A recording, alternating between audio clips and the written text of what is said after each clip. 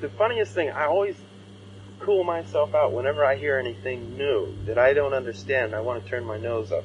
When I was real little, I cut my teeth on New Orleans jazz, Armstrong, King Oliver, that sort of thing.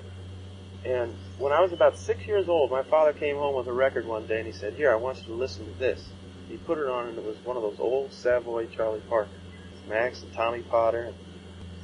And I listened to about a few minutes of it. I said, "Take that off. I don't like it. Put Armstrong back on." Yeah. Which is all my father says, "Okay, you got it." But then I'd just be walking around the house and he'd sneakily put that record back on. And before I knew it, it was catching my ear. And in my own little infantile way, I could hear the same things that Armstrong was doing, only done in a different way, in a different style.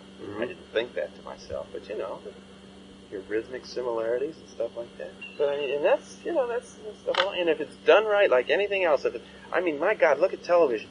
They can sell soap suds as though it were a pot full of gold.